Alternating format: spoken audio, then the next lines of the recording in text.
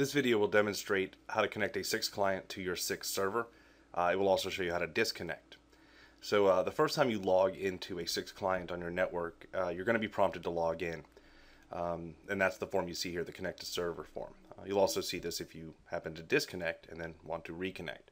So the username and password you're going to fill in. This could be one that was created for you by your SIX administrator, whoever installed this and set up your users.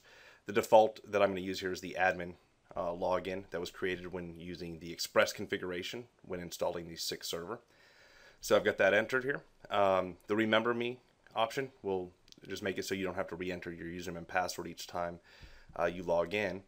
And this connect automatically, though, is one reason you may not see this in the future. That just means every time that you launch the SIX client moving forward, it will automatically attempt to connect to the server. You won't have this login form. So down here, the name or IP address field, you're going to want to put in the machine name, the computer name, or the IP address of the machine where your SIX server is installed. So that's what I have here. And then down here, the port is 9010, and that is the default port that is created when you use our Express configuration when installing your SIX server. If you use the custom configuration, you may need to put in a different port number if you change that here. So I'll simply just hit connect. And now down here you can see I'm connected to the server. And I can then function and do all kinds of things in the software, just anything you want to do.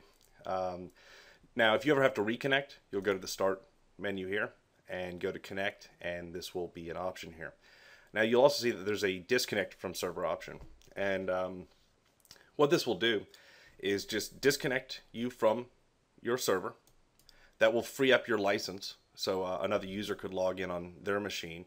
But you won't have much access to do anything when you are disconnected from the SIX server. If you have any projects that are checked out to you, you could open them read-only just to view them. You will not be able to make any edits to projects or your catalog when you are disconnected.